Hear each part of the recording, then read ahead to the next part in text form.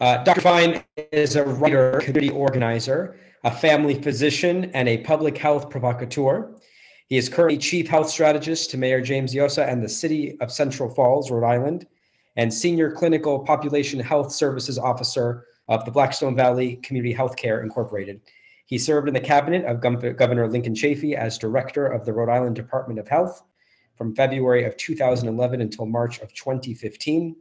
And amazingly, even though he is highly in demand by lots of different organizations and many people seek his wisdom and his guidance, miraculously, whenever I call, he always picks up the phone. And if not, he calls me very quickly back. It is amazing how responsive and helpful you have been, not only to me, but to our community as well. And so it's my pleasure to introduce you and to welcome you so you can give us a little bit of guidance as we navigate these turbulent times. I want to recognize that this week, the percent positive by week is now above 5%. And there were over 210 hospital admissions this week, which is above the threshold. And there were 535 new cases per 100,000 of population this week. I think we've all seen how the numbers are increasing. We've learned about some of the different restrictions and policies that are being put into place to try to put our hands around the virus and to try to control it a little bit more. But your presence here this evening will allow us to have different insights and figure out what is best for each and every one of us and for our families. And if anyone has any questions and you want to put it into the chat box, you can put it in there and I'll help moderate the discussion. But without further ado, I turn it over to Dr. Fine and what is it that people should know or be thinking about as we enter Thanksgiving week next week. Oh, can you unmute yourself? Sorry, hold on. There you go. Try to unmute yourself. Go for it. Okay, how's that? Perfect. Thank you, Rabbi. It's a great honor to be with you and to see many of you again. We are in turbulent waters indeed. Rabbi, you are ahead of me on most of the numbers, which I spend a lot of time thinking about. But if I was going to sum up where we are, I'd say that COVID-19 is now spreading out of control in Rhode Island and in the United States. To make bad numbers a little worse, we had 1,280 new tested positive cases in Rhode Island in the last 24 hours. We have 284 people in the hospital. 22 of those are in the intensive care unit. We've had between 4 and 8 deaths a day for the last few days. And I expect that that number will go to between 10 and 20 deaths a day. We've lost 1,284 Rhode Islanders so far. Unfortunately, I expect that we will lose upward of 4,000 before this thing is over. And things are no better in the United States as a whole. We've had 11,700,000, almost 12 million tested positive cases, a 254,616 deaths, and we had 1,700 deaths just in the last 24 hours. And nor are things better across the world. We have had, the numbers almost are almost become too big to imagine. 56 million cases, approaching 1.4 million deaths. And we are probably just hitting the first quarter to first third of spread. The estimates are that about 15% of Americans have been exposed to the virus so far. And that means we have 85% yet to go. The good news is that the progress toward a vaccine is very good. 2 vaccines are in late phase 3 trials. I think Pfizer finished its phase 3 trial today, or the last couple of days, just announced it today. And so my guess is that vaccine will be rapidly approved and begin to be distributed over the next few weeks. Rhode Island is said to be one of 4 states that's going to be selected for the study of how that distribution goes. But I think the best estimates are that somewhere between 10 and 25 million doses will be made available before or about the time of the first of the year. And that's half the number of people will be vaccinated because it's a two vaccine series. It's a fairly difficult vaccine to handle as it has to be stored at 90 degrees below zero. And it is unlikely that a significant portion of the population will be vaccinated before next summer. But there will be attempts to vaccinate people, remembering that we are in a nation without a healthcare system, so that we don't actually have a particularly organized or effective approach to vaccinating the entire population. We will do our best to vaccinate the people who want to be vaccinated. The other good news, I think, is that the management of people who are ill with COVID-19 has improved markedly. When I talked to you in the spring, we were expecting a 3% case fatality rate. That number was revised down to about 0.6 and has been revised down again to 0.45, so that though many people will be ill, the deaths will not be as many as we thought early, but still way too many. As I said, I view the disease as essentially out of control. We are seeing in Rhode Island the doubling of hospitalizations inside of about 2 weeks, and the doubling of new cases inside of more like 7 to 10 days. And that means that 3 weeks from now, the number of hospitalizations will be doubled or tripled again, most likely, and the number of deaths will also be doubled or tripled again. But the good news again is that though there will be too many deaths, relatively few of us will become ill and relatively few of us will die of this illness. Still way too many. And the good news continues to be that the current level of infection, young people are generally spared. Children are generally spared. That doesn't mean that there aren't going to be some child deaths and some of the deaths of young people, but the numbers aren't going to be that overwhelming for people under 50. As I said again in the spring, the risks for people over 50 rise with age. So for people in their 50s and 60s, the risk of death from COVID is less than the risk of driving in your car.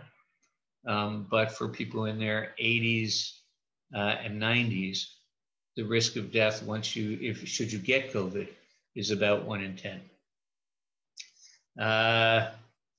That's kind of about where we are. I think the governor will be announcing some changes tomorrow, and I expect more changes to come. I think movement is going to be pretty severely restricted. I don't know what's going to be decided about restaurants and bars, but my expectation is they will close within the next 2 weeks for in-person dining. We close them in Central Falls starting tomorrow already. And I think the state will end up following fairly soon.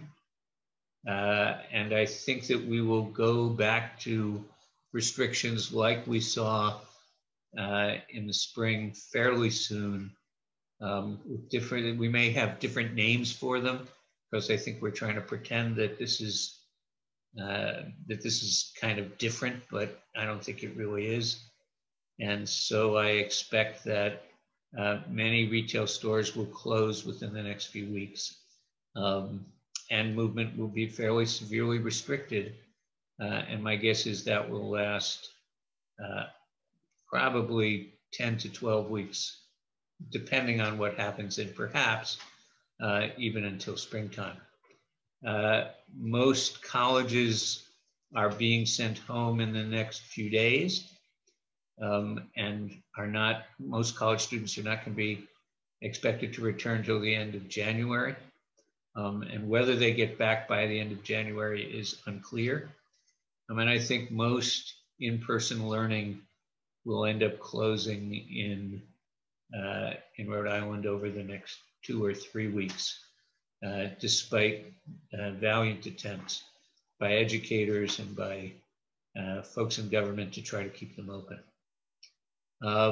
And the good news is that, that this isn't going to last forever, that by next summer, we should have most people vaccinated who are willing to be vaccinated. And much of the intensity of the disease spread will be less. And I expect that by next Thanksgiving, we will have bigger Thanksgiving than we had this year, but probably not back to normal, so that we will be back to normal with Thanksgiving by 2022, more or less. I suspect that this is going to have a psychological manifestation in the minds of many young people, similar to that my parents carried from the Depression. So I think for many people, as they grow up, they will always remember this time and will be better at washing their hands than my kids were, and will be more inclined to wear masks if there are moments of disease spread, and probably a little more careful about their personal hygiene. It's about where we are.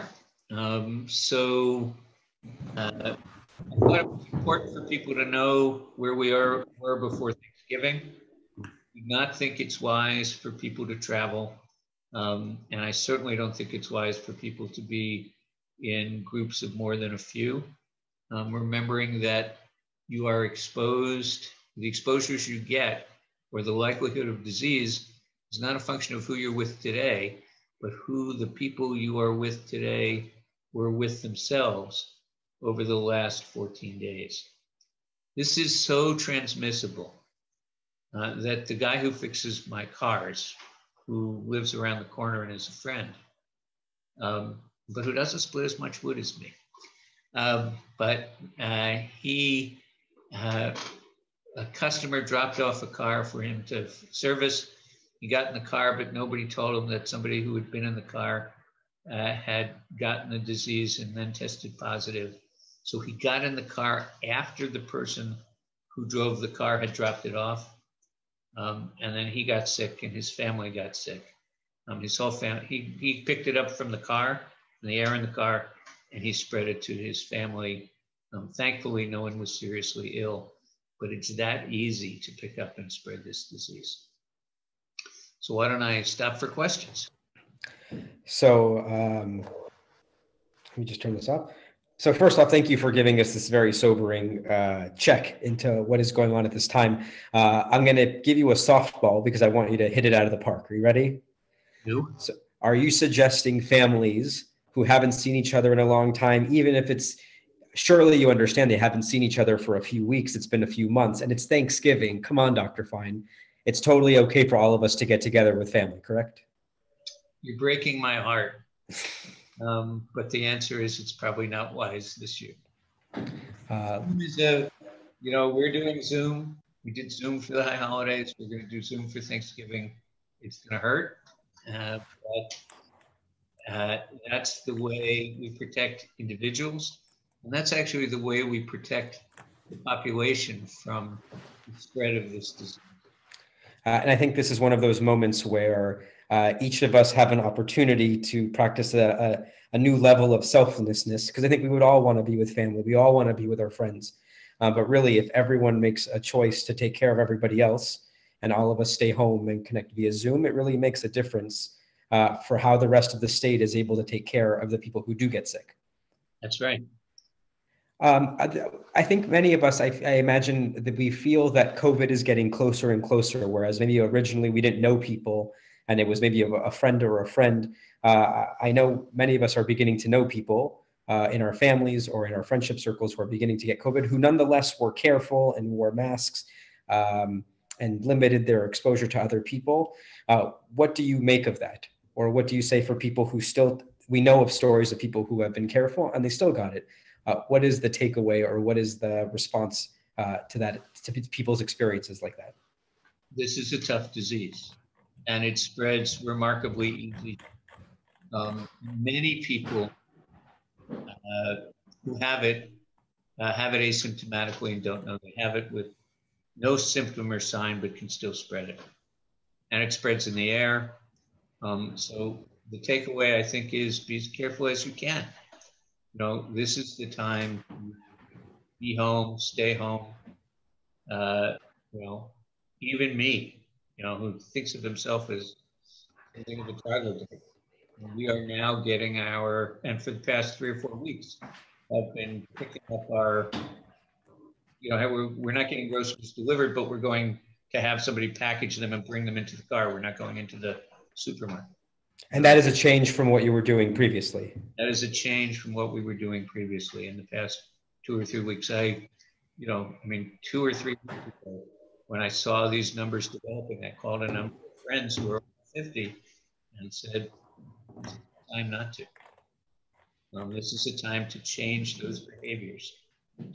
If you're over 50 in particular, this is the time to stay home, to read a couple of good books, to get a bunch of good books, to do a project at home you always wanted to do, to file everything that needs to be filed.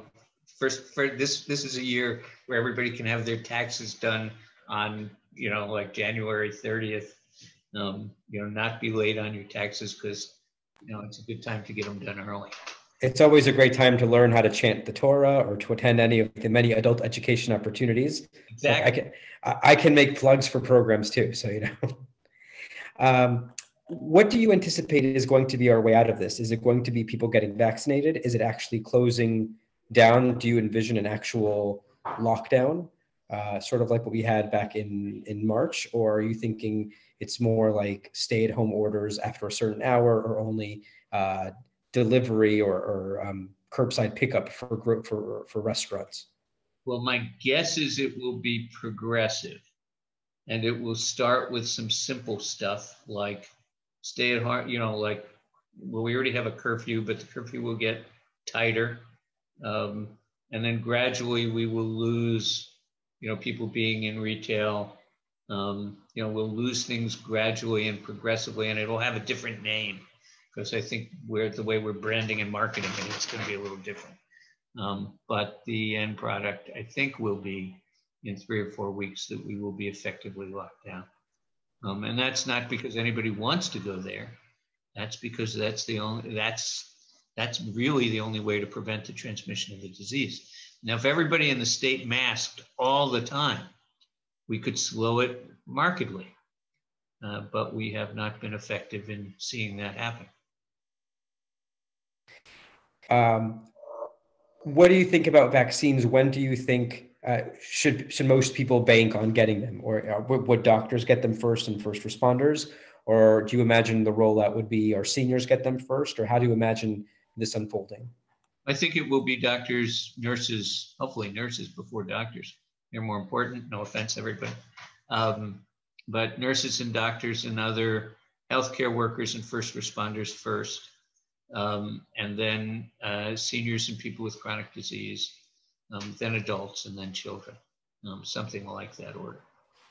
But remember, one of the challenges we have is that we don't have an organized approach to this, so that we may say, on this and this day, people who fit this category can be vaccinated, but we don't have a process that lets us know who everybody in that category is, and we don't have a process that will make sure everybody gets vaccinated. And that will slow our recovery, because we can't count on the disease transmission to fall off reliably until everybody is vaccinated, in fact. It seems like we are all recognizing that the government is taking these small steps. We're taking baby steps closer and closer to lockdown, or closer to something that looks like a lockdown. I think the tenor of your voice and what you're describing is that we're in a really serious situation right now. And just because people aren't panicking and running around, but this is a pretty serious situation, and we want people to each do what they can to minimize spread, not only to our loved ones and our friends, but also to the greater community as well. Bob from East Side of Providence asks, how do we know that an mRNA dose does not manipulate or change our DNA? Is this a new type of technology or a new type of vaccine? It is a new type of vaccine. There is an extensive testing process. But remember, it's going to take some time before the scientific community processes the data and we see what happens with a large enough number of people. There are good controls in place to assure safety, but those controls get better and our knowledge gets better the more people who get the vaccine. So in the phase 3 trial, there may be, I think it's 44,000 people who have gotten the vaccine. And we will learn the side effects and complications for side effects and problems that happen with an incidence of 44,000 or less, 1 in 44,000 or less, but not about those complications or problems that happen at 1 in 100,000. That won't happen till we immunize 100,000 people. So I think that until we immunize 1 million people, we won't have a really clear idea of what all the side effects are. And everybody has to kind of know that up front, that any vaccine, there are risks and benefits. And clearly, there are some individual risks, and clearly there are both individual and community benefits when we get large numbers of people vaccinated. So I'm signing up for the vaccine, to be part of the vaccine trial. I'm going to go ahead as soon as made available to me, not because I'm in such a hurry to be vaccinated, but because part of my kind of social responsibility is to try the vaccine and take some risks and make sure that enough people are involved with testing it so that we can demonstrate its safety to everyone. Do you believe people who have had, or is there any scientific evidence that people who have had COVID somehow are immune or can't get a second case of it?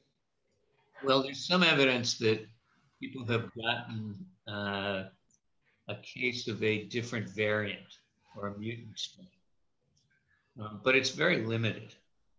It's a virus, so most people will get immune to it. As long as the virus is circulating, that will help maintain the immunity of people who have it. But no immunity will last forever because it's also a coronavirus, so that immunity is likely to wane over time, but we'll understand the dynamics of that as we get more experience with the vaccine. This is going to take 3 to 5 years before we have a good, clear understanding of how immunity works for this disease, and how effective the vaccine is and for how long. It looks like in the 2 phase 3 trials that have either been completed or about to be completed, it looks like the mRNA vaccines are doing quite well in terms of the but again, remember there are, I believe, 11 vaccines. They're going to get to phase 3 trials. So, we're going to have to look at each one and then compare them and see what happens over time. And remember, somebody's got to make 7 billion doses of this thing. And that is not an easy process.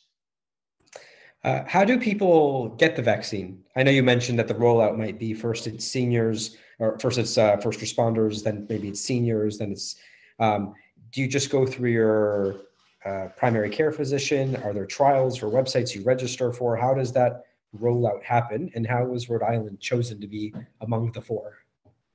I don't know the answer to the last question. I just read it. And I don't think we know yet about how it's going to roll. I think there is probably some planning going on inside the Department of Health. There are emergency management agencies for each town that are usually involved with the mass distribution of vaccines. But this process has not been publicly announced, and I don't know it at the moment. Would you advise that everybody go back to telehealth appointments or try to conduct as much business through through Zoom or through FaceTime? Yeah, I think not only, I mean, for medical stuff and for pretty much everything. I think starting now for the next at least 12 weeks, I think we ought to plan on doing everything we can remotely. And is this just going to be the pattern for a while, where it's going to be we try to contain spread in the community and we take more stringent measures, numbers go down, we open the valve and sort of open up society again a bit, it grows, and then once again it gets to be too much and then we have to dial it back? Well, I think that's yet to be seen. I don't know how effective we're going to be at reducing spread this time. It is way more widely spread now than it was in the beginning of April. That's correct. And so we're behind the 8 ball, and I don't know for sure that we're going to get it dialed back before the vaccine becomes available. So it may be that the vaccine is what terminates spread.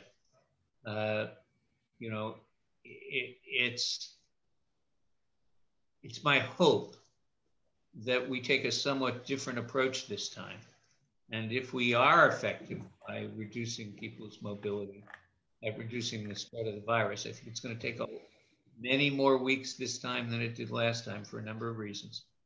But if we are effective, I hope that we will not loosen up again until we have reduced community transmission to way lower than we did last time. We opened things up somewhere between 5 and 10 degrees, 100,000 per day. And I'm not comfortable seeing us open up again unless we are below 2 new cases per 100,000 per day. That's where the countries who have contained this well got to, and that's where I think we need to get to before we open up. And if we open up too soon, we're going to get this happening again. I want to remind everyone, if they want to ask questions to the good doctor, you can place them here in the chat box. What for you made the distinction of no longer going to the grocery store? I'm sorry, I don't think I... Sure. When you said before you were going to the grocery store and running errands, and now you're getting food delivered. For you, what made you make that shift? Seeing the numbers change. It became pretty clear to me that, we hit a certain point, and the likelihood of the person I'm next to in the grocery having the disease increased markedly. And so, as I saw the numbers starting to go up, I said, okay, now is the time. When we hit a certain point, and that was probably once we hit something like 200 or 250 new cases per day. We're now today we were at 1,280. So, remember, I've been looking at these numbers every single day since March. So I have the opportunity to see these patterns emerging. And, and that's, Rabbi, that's why I shared some of this with you and said, we ought to get a Zoom going earlier rather than later. So people begin to understand. And, I think if you remember, I think we had the discussion 2 or 3 weeks ago, because I was quite concerned by that point. We had looked at having in-person programs during this time of the year, and Dr. Fine called me back and said, listen, the numbers are more complicated than we thought. Look, this story reminds me of in the city of Sodom and Gomorrah. Look, I bring a rabbinic perspective, where they said, it was only illegal if you stole something that was worth more than $5. And so everybody would go around and they say they would steal an apple here or an orange there. And so nobody could be prosecuted. Nobody could do anything because everybody said, it's just me. It's only me. What kind of a difference can I make? And obviously the rabbis expand on this and they say, listen, all of us, I'm sure, want to go to the grocery store, grab an ice cream cone, go and do these things. But every action we take elevates our overall risk. And life is about balancing those risks and those gains. Dr. Pine, what do you recommend if people do want to get together? Because you and I have always discussed we can't just stay in our homes forever. And to live a life as you want to be connected to your friends and be connected to family, what is the safest way of doing that? Is it outdoors? Is it indoors with masks? What would you recommend people do if they say, I want to meet with my friend and only one friend, but I want to see them? Definitely outdoors, and outdoors with masks if that's reasonable, and 6 feet apart or more. 8 feet is probably better than 6 feet. I think that's kind of the way I'd play it. Outside, mostly masked, at least 6 feet apart. 8 feet's better. And I think it is important to have that kind of contact. I mean to say that nobody should ever see anybody again. I think that kind of human connection is the center of who we are. So I think it's worth working a little hard, and also worth jumping on every bright sunny day for people to spend a little time together. I will say on the synagogue's side, one of the things that we've tried to make a focus is how can we create as many Zoom experiences as possible, this compared to live stream experiences, because there's something powerful about talking to other people, seeing other people, and to be candid, being seen by other people. And so particularly as we enter December, January, February, the coldest, darkest times of the year, if we only focus on the things that we can't do, it can be extremely depressing. And I want us to recognize that there are lots of ways to see others and be seen and talk to people and make connections. And the synagogue is trying to provide those. And even if you say, I never went to Minyan before, we've retweaked how we do Minyan. So there's learning, there's sharing, there's people connecting and talking. And so if anyone feels a little disconnected, there are ways of bridging the physical gap. Important. I'm going to see if there's any other questions. Stand by. Are there any pre-existing medical conditions that would make it unadvisable to get the vaccine? Or are there anything that prevent people that should caution people against it? I think, we've not seen enough data about the vaccine for me to completely answer that question. But, you quickly hear people say allergic reactions to similar vaccines would probably be a significant risk. And again, I think it will be, we'll learn as the vaccine is disseminated a little more about what they think the risks are now. Over time, I would guess that we will find some diseases, conditions, or a history of allergy that predispose people to reactions, because there will be more reactions as we use the vaccine more widely. So the recommendations will change. That doesn't mean the vaccine is a failure or that you should stay away from it. It just means that people should follow the direction. We will learn more about this vaccine as it is more widely distributed. We've also recently heard that different school districts are closing and moving to online or remote learning only. Do you anticipate that happening here in Providence? I expect it to happen statewide, and I expect it to happen over the next 2 or 3 weeks. All right. For what do you see that it gives you optimism for the next couple of months? Well, the optimism is that, remember, this is difficult, but not devastating. This is a cold virus, and it's a small test of who we are together. So, the thing that gives me optimism is that we can learn to stand up to it, learn to control it, learn to defeat it. We know what it takes.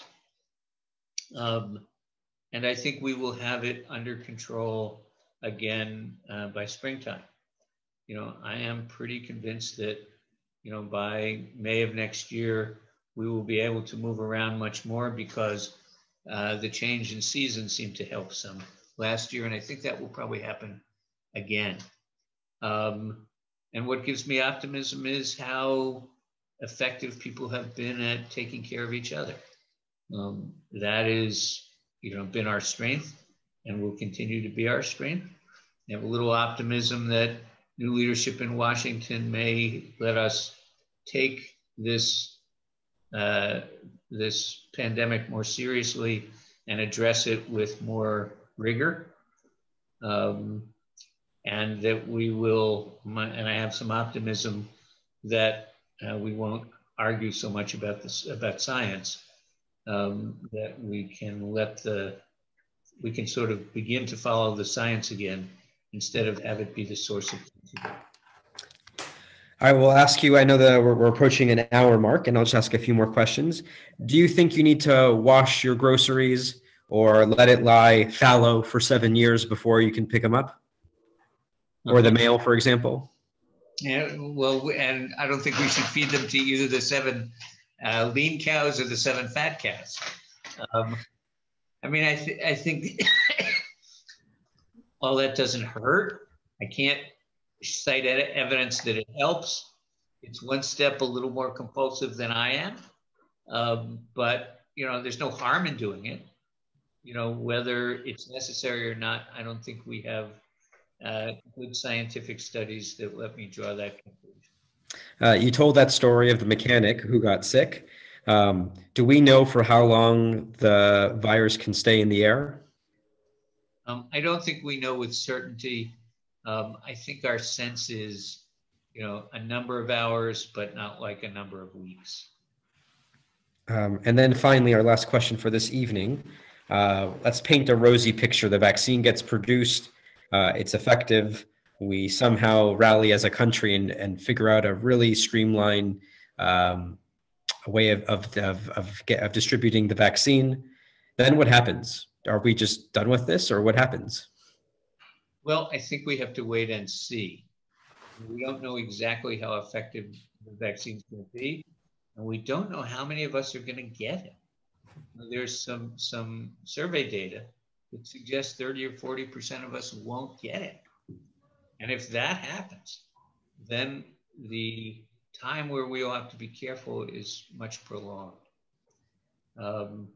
So I'd like to think that everyone will jump on board, but my guess is we will have a couple of years of what I'll call COVID caution, where we are a little extra cautious until we are sure that the major transmission doesn't happen. We will still see, I suspect, outbreaks in nursing homes over the next few years. It will take 3 to 5 years, in my estimation, for us to get true herd immunity with or without a vaccine.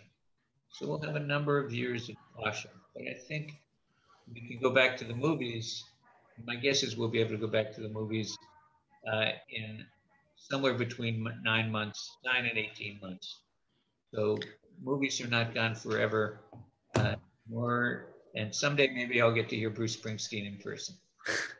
And just because people, I'm sure, are already curious, high holidays for next year? Don't know yet. Okay. We kind of have to wait and see. Well, Dr. Fine, thank you for spending this time with us. If you enjoyed tonight and Dr. Fine's presentation and style, you give a COVID update each and every day, yes? Yes, every day. Do you want to mention where you can find that or hear that? Oh, sure. That's on Go Local Providence. Most days it's at 12:30. Tomorrow it's going to be at 2 after the governor's news conference. We're expecting the governor's news conference at 1 for the governor to make some fairly substantial announcements about changes in the executive orders and rules and regs and so forth. And one final plug, I will mention, aside from the many things, he chops wood, he davens, he reads Torah, he advises for health-related issues in the greater community. Dr. Fine is also an author of several books. And actually, if you go on Amazon, you can purchase there his newest book, The Bull and Other Stories. I'm telling you, he's a Renaissance man. Is available on Amazon. So if you like the way he presents health information, you'll also enjoy his other writings as well. Dr. Fine, if everyone can give Dr. Fine a rounding applause or jazz hands, or thank you for these presentations. I think we watch all of this information on the news, but when you have someone in your community who you know and who you trust and who you say, I know that person, I trust them, it has a different kind of impact. Dr. Fine has agreed to give us an update about once a month in December, January, and February. So you can check your bulletin to see the next time he'll present. And hopefully you can join us at other programs here at Temple Emanu on TETV if you have any questions. I'll highlight one final thing on our homepage, which we've been updating. There's now a box very prominently on the center of the homepage that says if you or someone you know is in need of either a pastoral check-in or someone to call, or you say, there's that guy I used to see at shul, I don't see them anymore, you can click on that button and you can send us an email directly. I can't say enough how helpful it is when congregants say, I haven't seen so-and-so in a while, Rabbi, can you check in on them? Or Cantor, can you just call so-and-so and check in? It is incredibly important for us to be more proactive and look out for each other and try to connect with each other. So if you can partner with us to help us do that work, we would greatly appreciate it. With that, thank you very much, Dr. Fine. Thank you all for being here and enjoy the rest of your night. Hopefully we'll see you on Friday night for Shabbat Chai at home. I'm actually going to the synagogue to go rehearse with Cantor Meir and Rabbi Zarin. So I'll see you all later. Have a great night. Thank you all. Be safe and careful out there. Bye-bye.